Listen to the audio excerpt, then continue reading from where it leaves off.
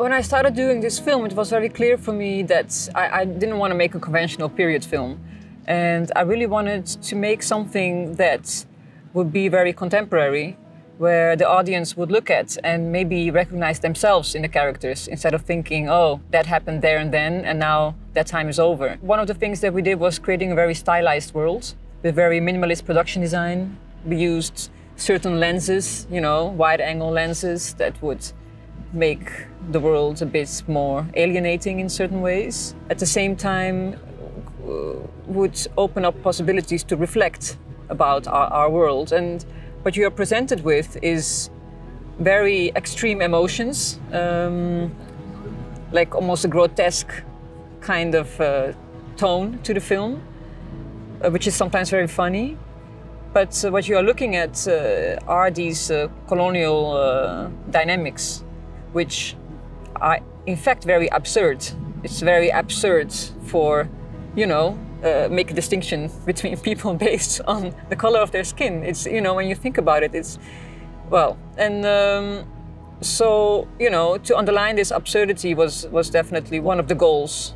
Yeah, but so I think that in that sense, the audience will get a chance to look at their own environment and maybe recognize certain colonial dynamics as well.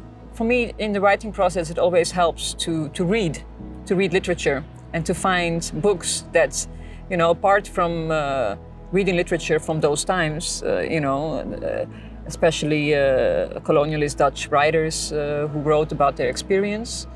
But I mean, for me, it was also very helpful to read a bit of Dostoevsky, the Boris Karamazov, you know, with the death of the father as well. He has this very grotesque kind of tone, and his characters go very, very far.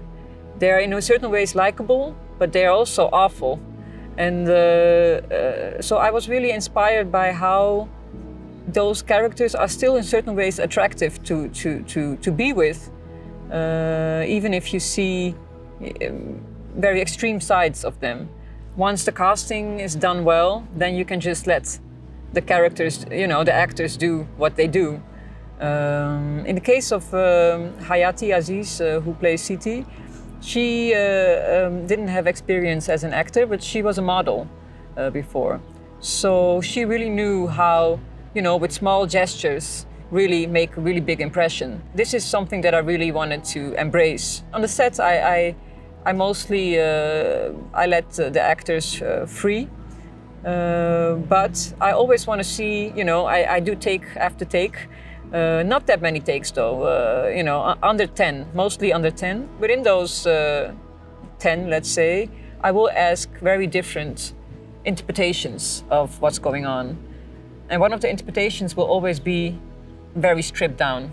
Building the character in the edit studio is for me very gratifying, because I feel that that's the moment where you really can, you know, build the character. You don't know on the set, you can have a vague, you know, intuition like, okay, if you do it like this, it feels better.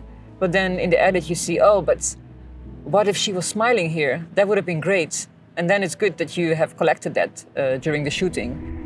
Hello, Locarno Film Festival. This is our premiere day today. I'm really happy to be here. Looking forward to show our film to the audience.